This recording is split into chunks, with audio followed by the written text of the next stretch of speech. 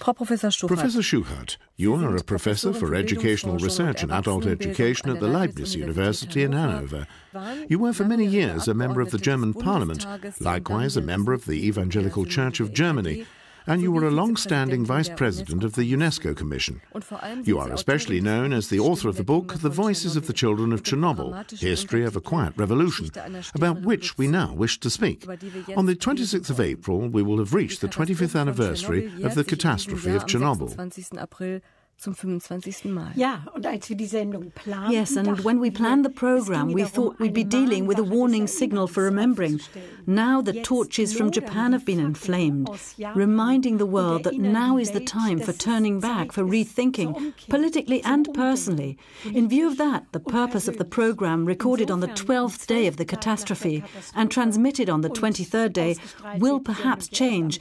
But I'm glad that we can share one fundamental message.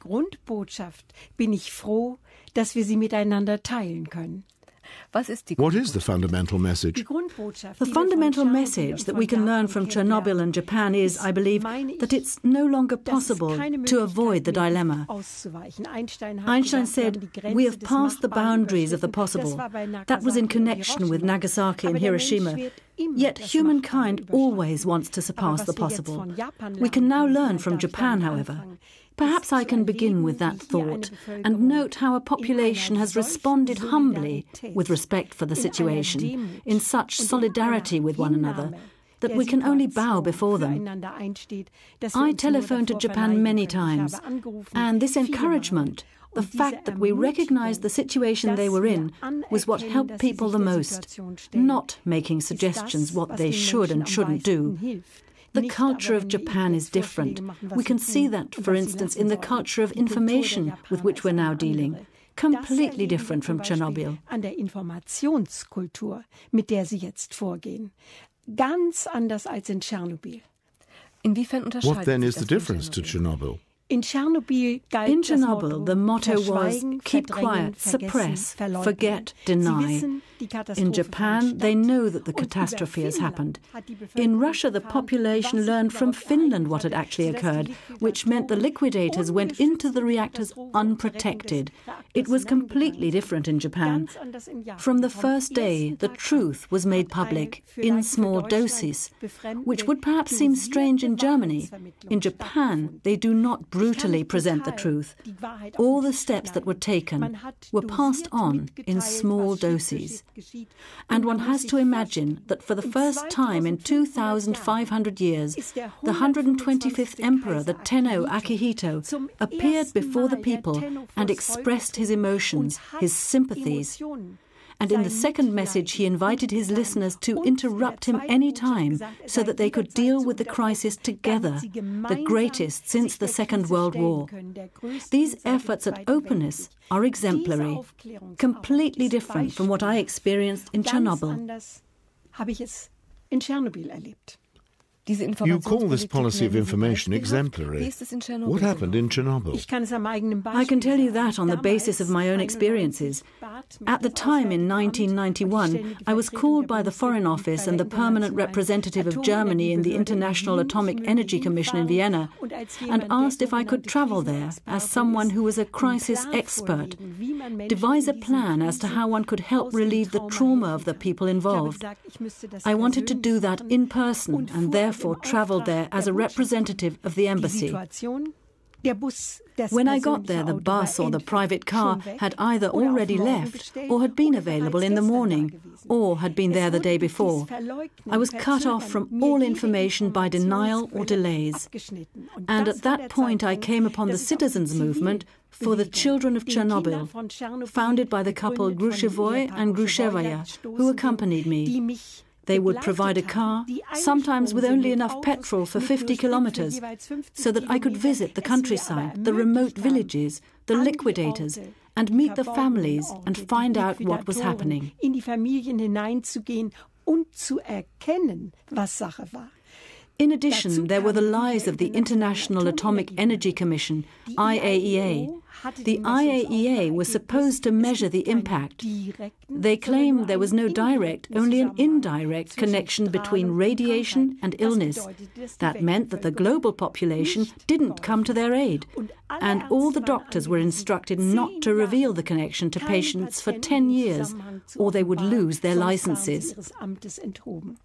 I could confirm that in 60 interviews, and the biggest cover-up was my shoulder bag was stolen, my interview tapes were removed, and the bag with my passport, money and jewellery turned up the next day in a wastebasket. That's denial, concealment, suppression, forgetting, right up to the present. But we now have the message from Japan as a current issue for the entire world. You participated in setting up a foundation in Germany, a partner foundation. Could you please tell us how you worked with the people there?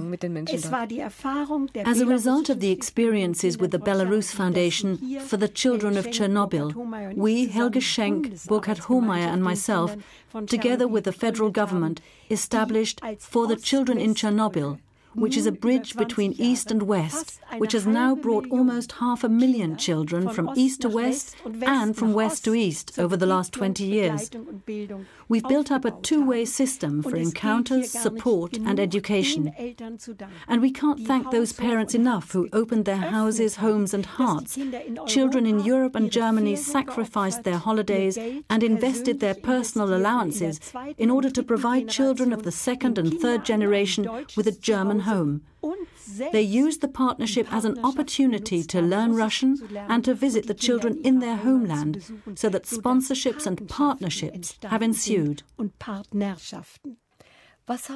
the sponsorships meant for the children? It's a pleasure to relate what the children said. When they were asked, "What does Chernobyl mean for you?" little Anna said, "Chernobyl, for me that's Tatiana. And Tatiana, that's for me Chernobyl. And we two belong together like the rainbow in the sky." And the Russian girl on boarding the plane, "When I grow up, it'll be the other way round. Then you will spend your holidays with us in Belarus." It was different with the children's parents, the guest parents who came over. Yes, it was a terrible time. They didn't want to allow them to travel. They didn't want the people to be infected by democracy. Who would not allow this? Well, it's obvious that the political system wanted to prevent any opening to the outside world. But I'd rather not discuss all that. Problems with visas, problems with passports, problems with medication, degrees of illness, old age. I could go on for days.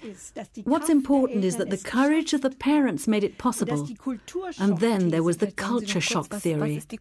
Could you perhaps briefly explain what this culture shock is? Was that not actually a denunciation of the organization Children from Chernobyl? Supposedly, the children, parents and those accompanying them from Belarus and the Ukraine received such a culture shock in the West that they would renounce their homeland and want to remain in the West. I questioned over 1,000 children and parents in West and East. The result can best be confirmed by the ambassadors, who expressed themselves in a memorandum of understanding, which clearly states we needed this study by Prof-Schuchardt. There was no culture shock. On the contrary, the children gained a broader outlook, a new impression of the enemy Germany, and on their return wanted to recreate what they had seen. Children expressed it in this way: "I have to return to Germany to recharge my batteries, but otherwise I belong here in Belarus, in the Ukraine, in my homeland." We also have wonderful long-term studies after 25 years in which the adults say, "I came as a child full of fear. I learned German. I became a teacher. I now want to present Belarus with a different worldview of Germany and to establish democracy here." I don't need to mention the difficulties with the Lukashenko regime. Everyone knows about the strains of the election. There's no need to discuss what's already common knowledge. The results are there. The initiative lives. Bridges of peace established, networks that are foundations of laws. Laws live in the spirits and the hearts of the people. And now, 25 years on, this network will organize a European tour through Germany with a peace march, a candlelight parade, a park of hope where flowers are planted. The signs are everywhere, but the signal from Japan is so much stronger than anything we could ever accomplish with a memorial service. What is the strongest signal for us today from Japan? Ich denke, es ist eine völlig andere Kultur. I think it's a completely different culture, and it's a culture superior to ours with respect to solidarity, sharing and humility. I wish we had such values. And of course, as Christians, we do have the fourth commandment, love thy neighbour as thyself. The Japanese have a different culture. The collective comes before the individual. With us, the old Prussian values are forgotten or ridiculed. If today misbehavior or willful fraud is exposed, then it's called a trivial offence, and the person resumes business as usual. There, honour is valued above all else. We all remember the interview where the Japanese firefighter directing the water hoses on the reactors wrote to his wife, and she tells him, "Please go there, be a saviour of Japan." But for the spirit of solidarity to flourish among us in Europe, it's important to build up bridges of peace between Chernobyl, Germany and Europe, and between Chernobyl and Japan. It is important that we succeed in creating an animated exchange between young people and scientists, that we learn to share with each other the different viewpoints which lead to decisions. Maybe you could elaborate a little on that. What exactly should young people do for the world in view of this nuclear catastrophe?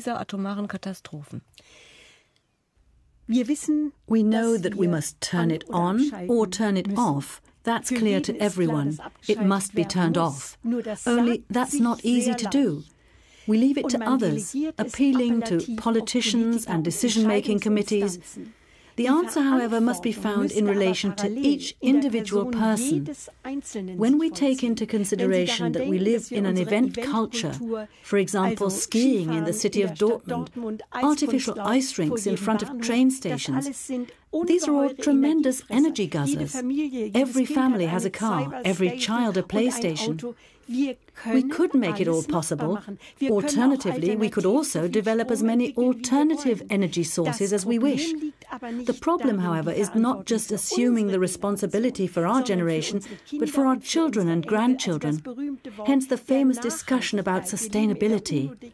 We're still in the UN Decade of Education for Sustainable Development, ending in 2014. Yet that has not made its way into the lives of every individual. There should be this turning point, but it can't be decreed. We can create energy quotas, but that doesn't change the inner attitude.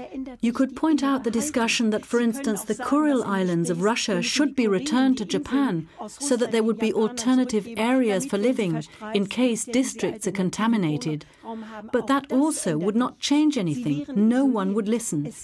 It's a matter of building world bridges of peace and facilitating the change through communication with one another from different cultures. You're known as an ambassador who has implemented so much in your personal life. I'd like to come back to that. You're a practicing Christian and were also for many years a member of the Synod of the Evangelical Church in Germany. What made you, as a Christian, tackle this initiative in Chernobyl? You know, when you're a Christian, you always want to relate faith to life, because you live it every day, today, tomorrow, and in the future. There's no difference between Christians and non-Christians with regard to their actions, but maybe the reasons for their actions differ. What's been a great help to me, however, was that through the Christian faith, I acquired the strength to deal with crisis situations involving humiliation, degradation, injury, and crises without end. I've spoken about the denials, etc., together with having the strength to reach out to the hidden God in the so-called evil person on the other side, and from this to acquire the strength to begin anew and leave everything else to God. neu anzufangen und alles andere Gott zu überlassen.